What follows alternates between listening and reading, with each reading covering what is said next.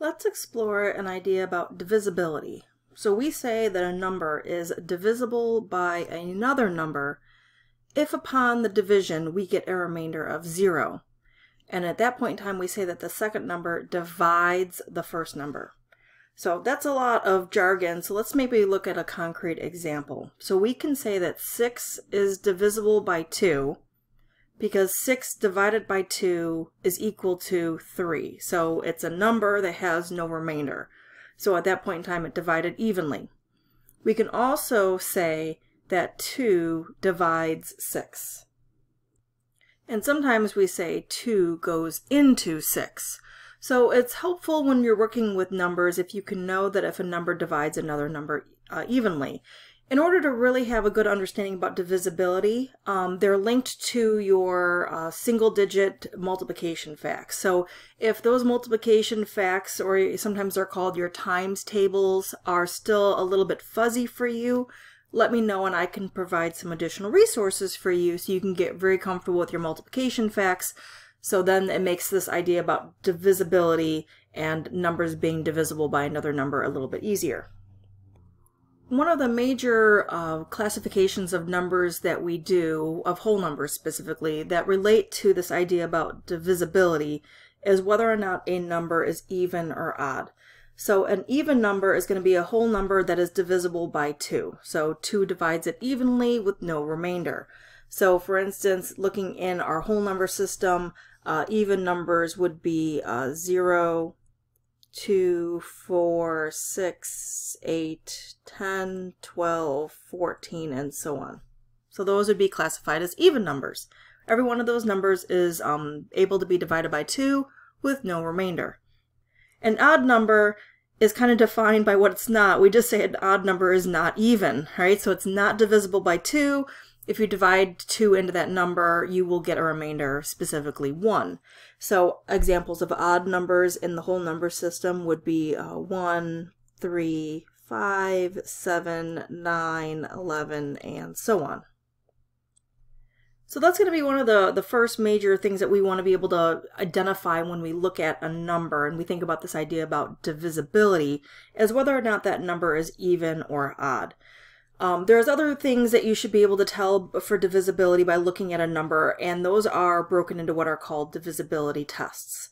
So we can tell whether a number is even, which means it's divisible by 2, if the last digit in the number is 0, 2, 4, 6, or 8. So if that is the last digit in the number, then we know that the number will be divisible by 2.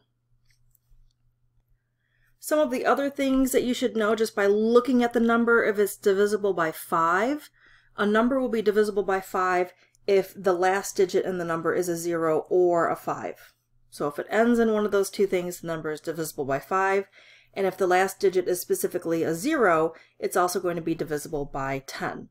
So all of those rules involve looking at what's in the last digit.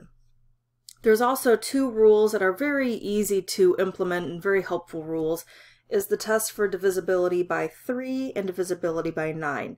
So the rule for divisibility by 3 is that if you add up all the digits in the number, that sum that you get must be divisible by 3. If that's the case, then the entire number was divisible by 3. And if you add up all the digits and that sum was divisible by 9, then the entire number was divisible by 9. So let's take a look at applying some of these divisibility tests to various numbers to kind of clarify what we're talking about. All right, so let's take a look at the first number is 1,770.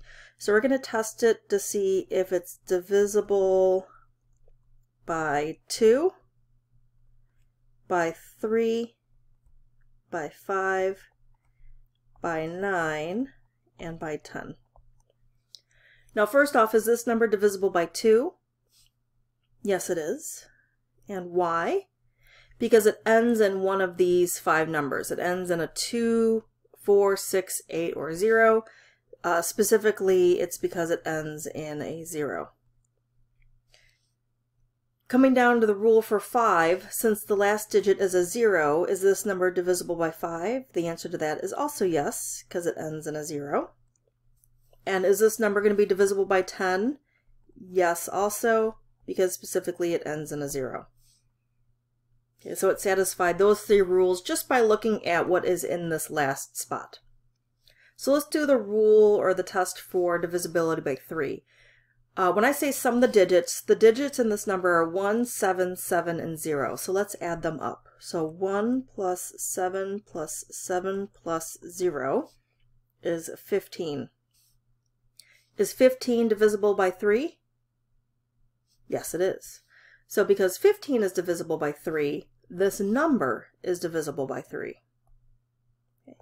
All right, so let's maybe write ourselves a little note for that. So, so is this number divisible by 3? We're going to say yes. Since 15 is divisible by 3, which means 3 goes into 15 evenly with no remainder, then the entire number, the 1,770, is divisible by 3.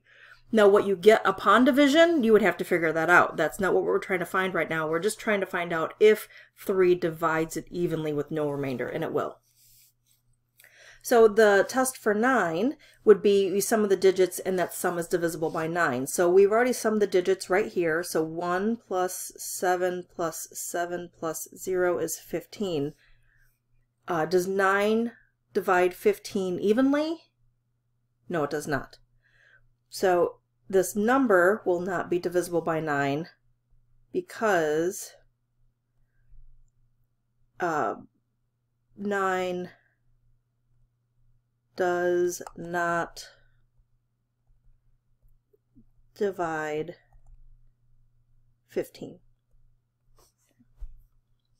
Does not divide 15 with no remainder, right? So that we're specifically looking for being divisible with no remainder.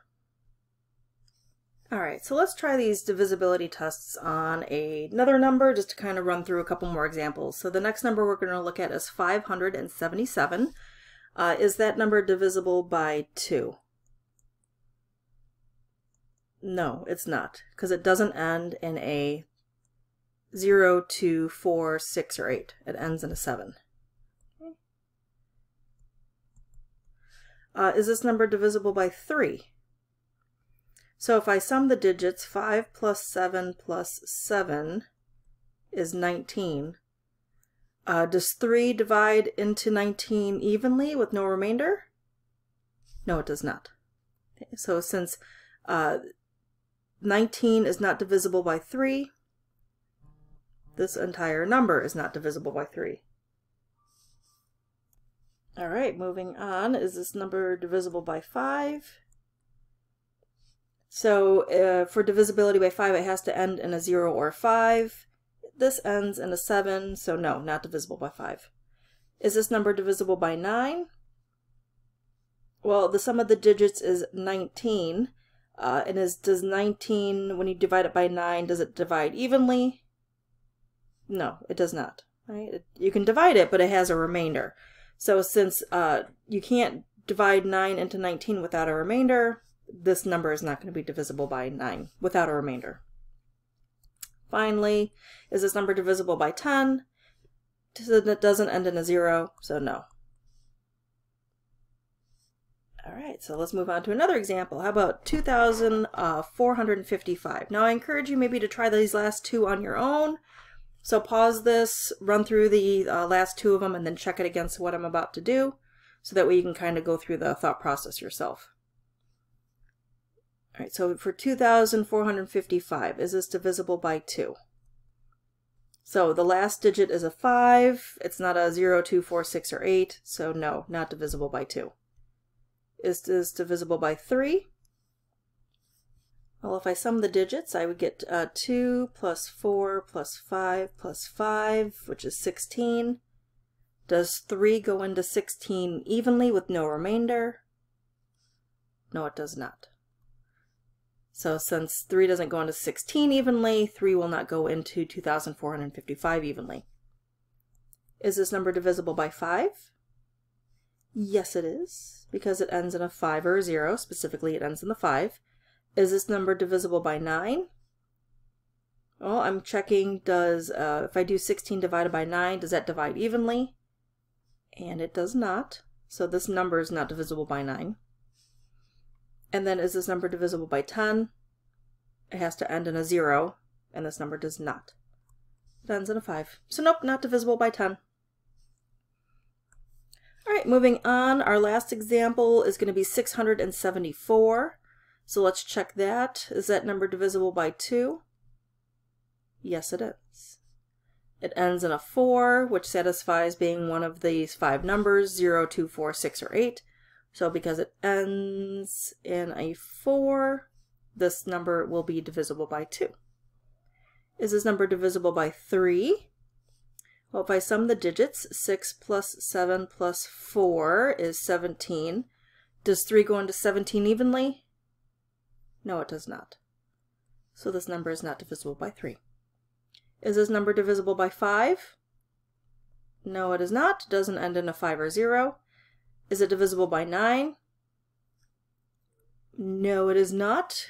The sum of the digits is 17, and 9 does not go into 17 evenly. And is this number divisible by 10? No, it is not. Okay, so out of these lists, just 2 would divide it.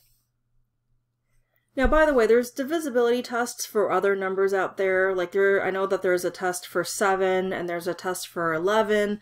Those tests are usually, though, a little bit complicated. So instead of implementing them, sometimes we just pull out our calculator and actually do the division. But these ones are able, the tests for 2, 3, 5, 9, and 10 are quick and easy.